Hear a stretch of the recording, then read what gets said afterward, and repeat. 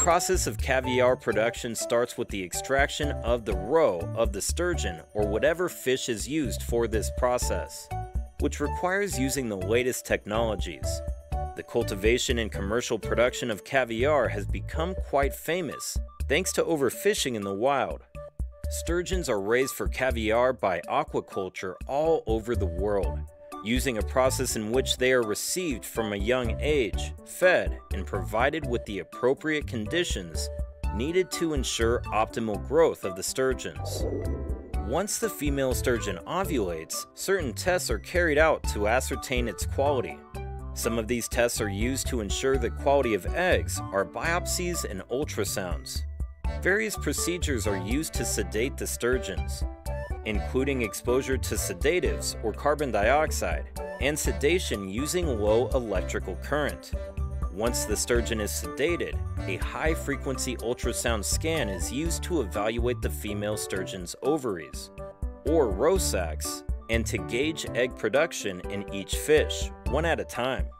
The process of commercial caviar production originally involved stunning the sturgeon and extracting the ovaries. However, other methods of extracting caviar have been introduced, which involve performing a cesarean section on the female, allowing it to continue producing roe.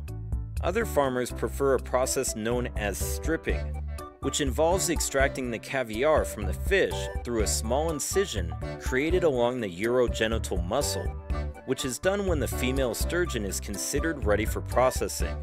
An ultrasound scan is used to ascertain the perfect timing.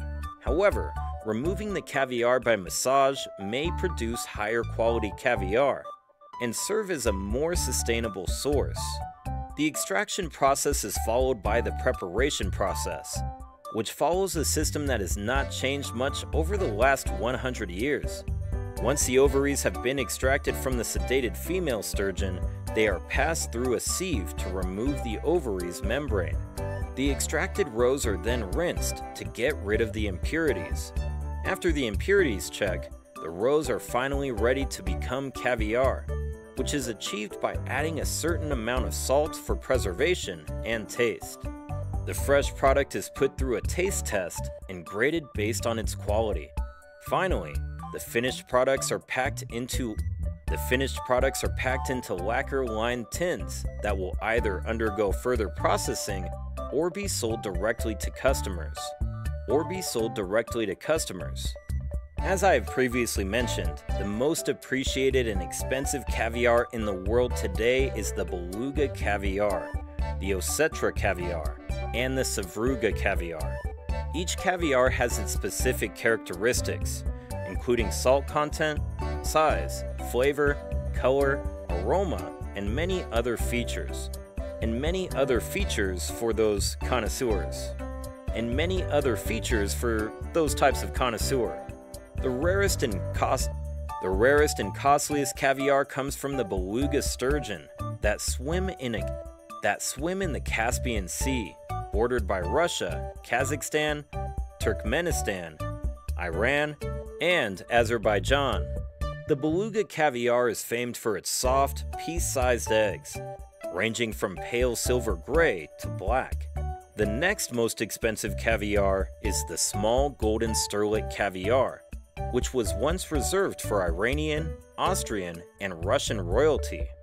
This is followed by the medium-sized, light to rich brown-colored osetra caviar, also known as Russian caviar.